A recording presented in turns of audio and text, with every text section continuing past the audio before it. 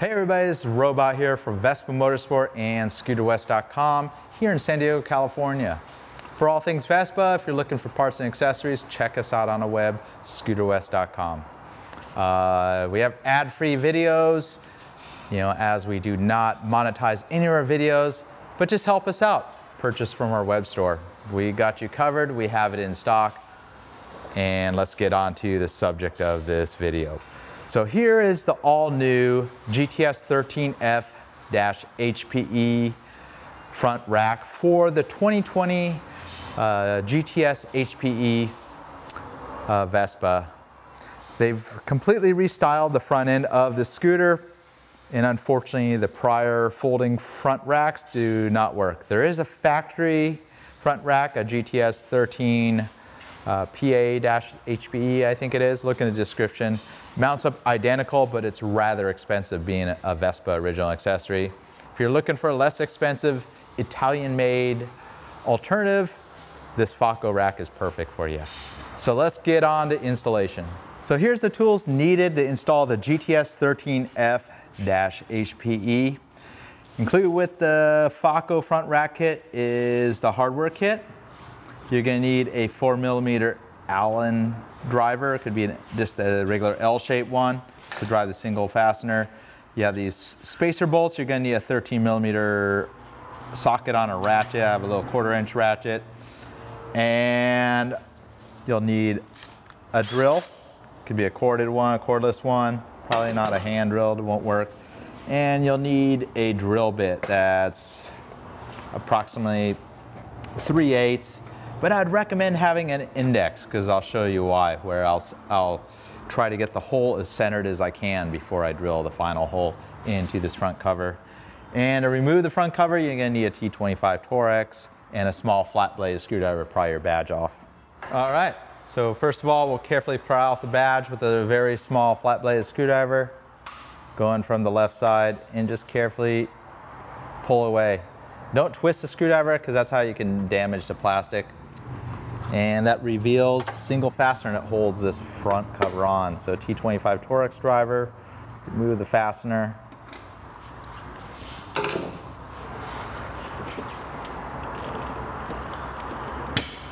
And just pull the front cover away from the bodywork. So it takes a little bit of force to pull these off for the first time. And it's retained by these pair of body fastener clips right here. So the first step, you'll take this extra long spacer and you'll sight down this hole right above this horn right here. And just go ahead and start that fastener up. And I'm using a little ratchet because you do not want to over tighten these. You can't torque these all the way. They typically will break. They're just not made in the same grade as steel. They're a little bit softer steel compared to a regular bolt. And here's the painful part. We're going to drill the hole for the for this spacer to come through. And the way I like to do it is just start with a 1/4-inch hole, 6mm if you're using a metric index. So just a smaller hole than we normally need. And I know I'm doing this on my lap isn't the smartest idea, but kind of want to show everybody. Put on something soft. Obviously I'm not going to drill into my crotch, but so right there, right below this mounting post right here, you can see a little dent in the bodywork. Just carefully drill right through with a small drill. But the Faco instructions just say drill it with 11mm drill bit, which is like a 7/16, kind of just make a big old hole. But typically I like to see where this all lines up.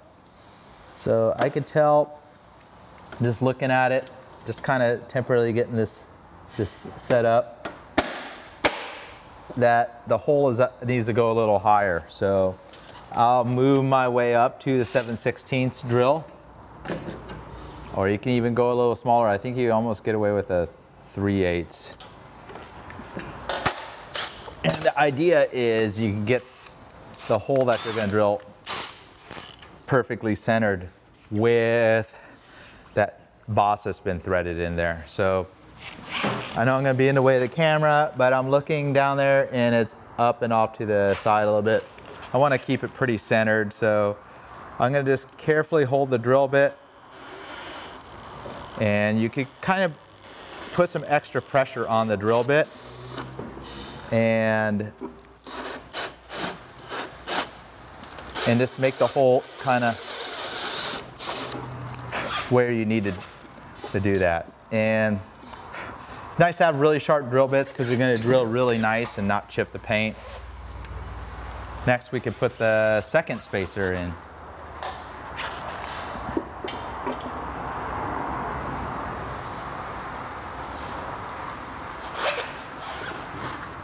And go ahead and take your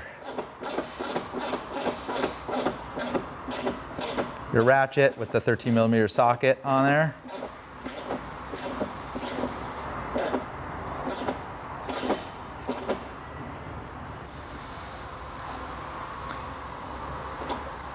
And don't worry about water getting into that. It all drains out. It's not going to pool up inside the horn. It's open just like the horn grills there. One other added little thing you can do is you can take an O-ring, pretty simple to find. You can find them at a hardware store, automotive store, and just roll an O-ring over this to kind of fill up the small amount of gap that you have. Not included with the kit. So you take an O-ring that's similar diameter to the shaft and just roll it right over the nut and just situate it right there. It kind of is just like a nice little finish. If you want, don't need to do that. It's not included. Keep in mind when you have the rack on the front of the scooter, it's going to distract you from looking at that single fastener. This is identical how the factory front folding rack mounts to this scooter. So there's the original Piaggio one, mounts exactly the same. We'll go ahead and put the fastener back in place for the underneath this badge. Snap the badge back into place. We'll take the front rack and pretty much hook it onto the front of the frame.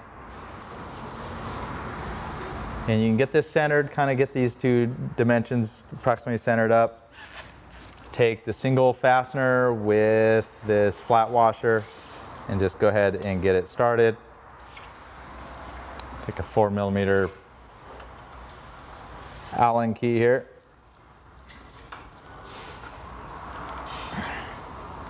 And before you tighten this all the way down, I'll show you one other little trick to get the fitment just perfect. You see the pair of rubber feet right here that go up against the bodywork? You can rotate them, they do have an angle to them, and get them where they seat just perfectly up against the bodywork. So just kind of push them around, and there's like a position where they end up lining up really nice. So, because they are angled to match the contour of the bodywork. So go ahead and tighten that down, and there you have it. Pretty simple to install, other than the painful part of drilling a hole in your bodywork. No different than the factory rack in functionality, just a more affordable price, made in Italy. Maximum loads, they recommend 6 kilograms. You gotta be careful overloading the front end of a scooter. I can attest to putting like 15, 20 pounds on it. It does affect the handling, but they could probably handle that, no problem. 6 kilograms, about, what was that, 10 pounds, somewhere in that range. So there you go, how to install a front rack to add to your GTS HPE. Pretty sharp looking accessory, definitely adds to the touring look of your Vespa GTS in chrome finish. So keep in mind, you do want to keep this up, put like a light coat of automotive wax, or you can even spray silicone. Silicone spray lubricant is a good protectant. That's real thin and clear. You can put it on a rag and wipe it down. You have some of these various stickers. If you want to remove them, they come off fairly easy. Folds down. You put a blanket right across there. You can put a basket. You can put a box. You can put a 6-pack of hopefully cans. I don't know about bottles. You could fix this down permanently with a hose clamp, or alternatively, we sell a clip that goes on here. See the part number in the description, or it's an associated part to any of the front racks. It will clamp this down so it'll stay put. You can use a bungee cord to hold whatever you want. So not only does it look good, it could come in handy if you need to add more load to your scooter on a tour, or just going across town shopping. Until next time, it's the Robot here from Vespa Motorsport and ScooterWest.com here in San Diego. Ride safe and see you next time.